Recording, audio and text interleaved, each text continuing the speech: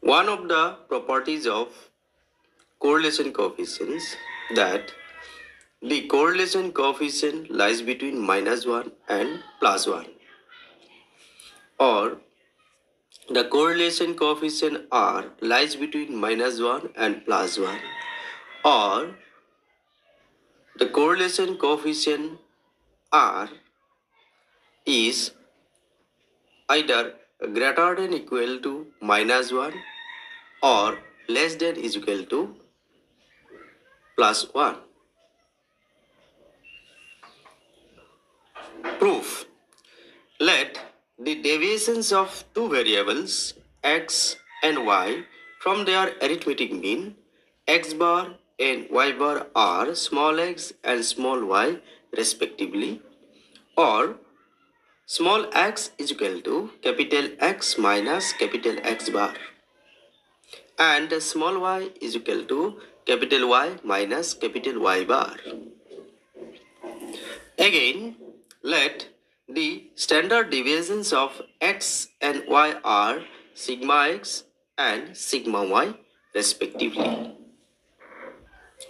Now we expand summation x by sigma x, that is standard division of x, plus minus y by standard division of y whole square, equal to summation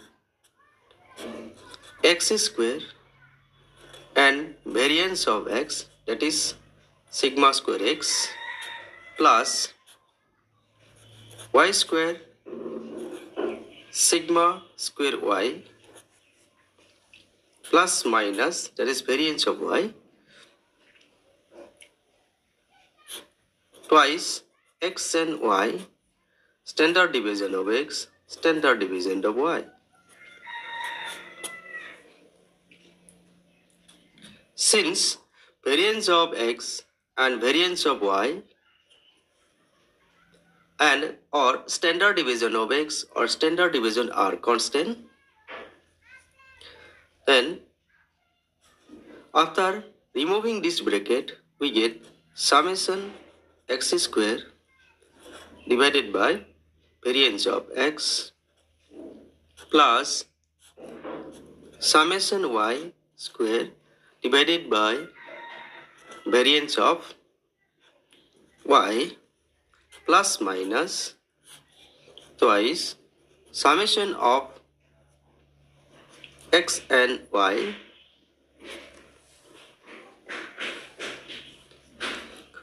divided by standard division of x, standard division of y.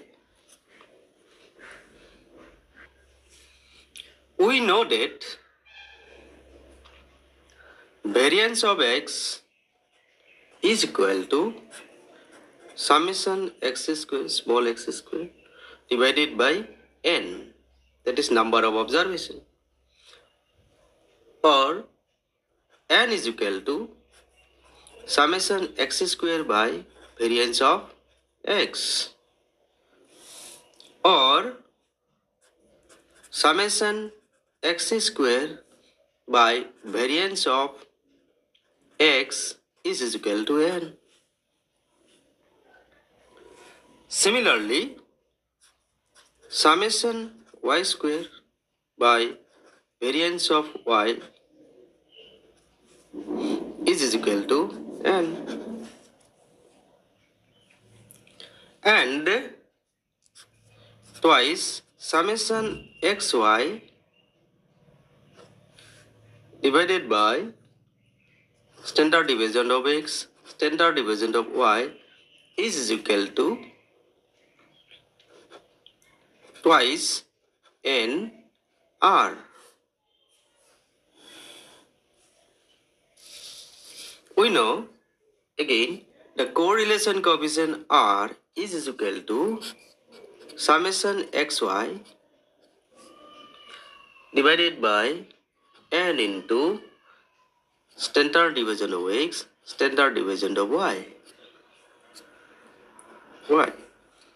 So that is the Karl-Pearson correlation coefficient, or summation xy by standard deviation of x, standard deviation of y is equal to NR, or twice summation xy by standard division of x, standard division of y is equal to twice NR. So twice summation xy by standard division of x into standard division of y is equal to 2NR. So this we have found. Already we have found that the expansion of this term is equal to summation x square by variance of x plus summation y square divided by variance of y plus minus twice summation xy divided by standard division of x and standard division of y. So that is equal to, here we have found that summation x square by standard variance of x is n.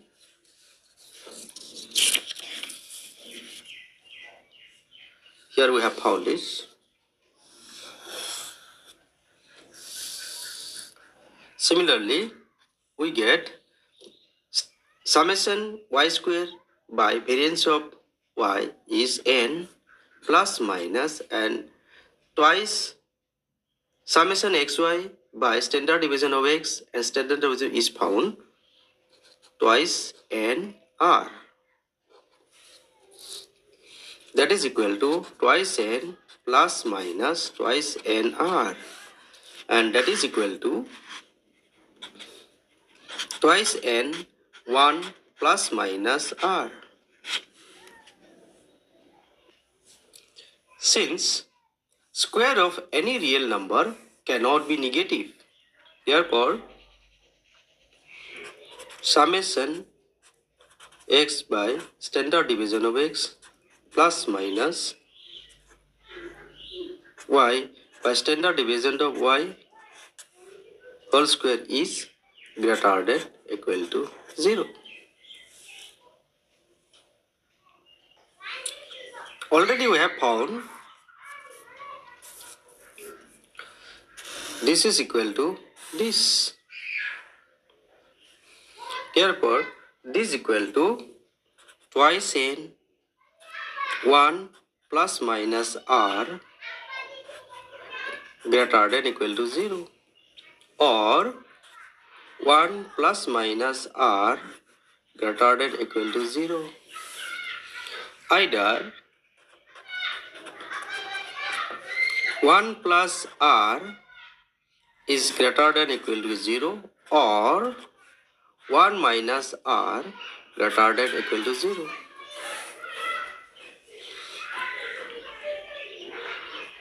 So r is equal to, r greater than is equal to minus 1 by taking this plus 1 into this side, or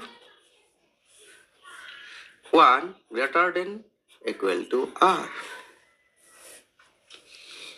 Or we can write minus 1